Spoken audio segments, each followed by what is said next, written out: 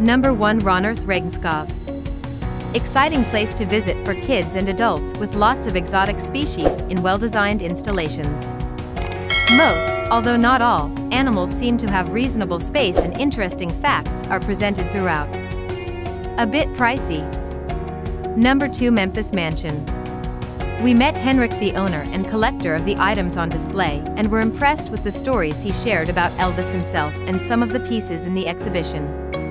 When you see the size of the Memphis Mansion from the outside, I was consequently expecting a much bigger.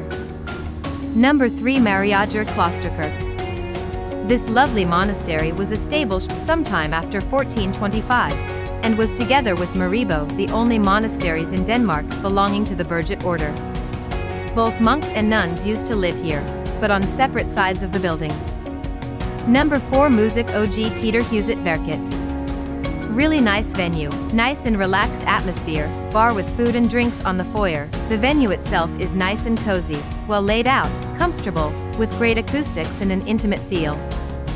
Number 5. Mariager Salt Center. It was an interesting place to visit to hear more about salt, how it is expanded from various places, and the history of it. There is a nice museum and some interesting videos.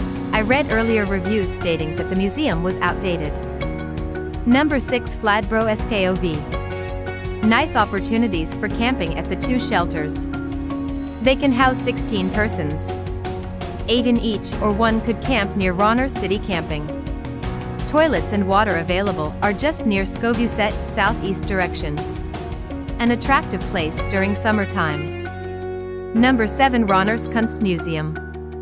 They do have a god portion of famous Danish painters and a contemporary exhibition worth looking at.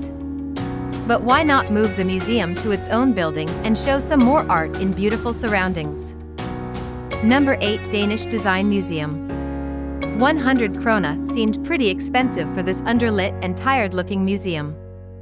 For being the Danish Design Museum, I was expecting a MoMA-like experience and much more exciting surroundings. The building in itself is quite nice, but it's in desperate need of refurbishment. Number 9. Den Kingst. I passed this monument several times/week and always spend a few minutes admiring it from different angles. A very impressive work stallion on steroids. It represents old days when Randers had a very important horse market. Number 10. Handworks Museum.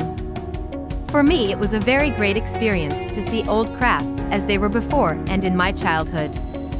There are so many different professions from that time to see. There are also zealots, craftsmen from that time, who vividly tell about where we come from. Hope you liked this video. For more videos, please subscribe to our channel.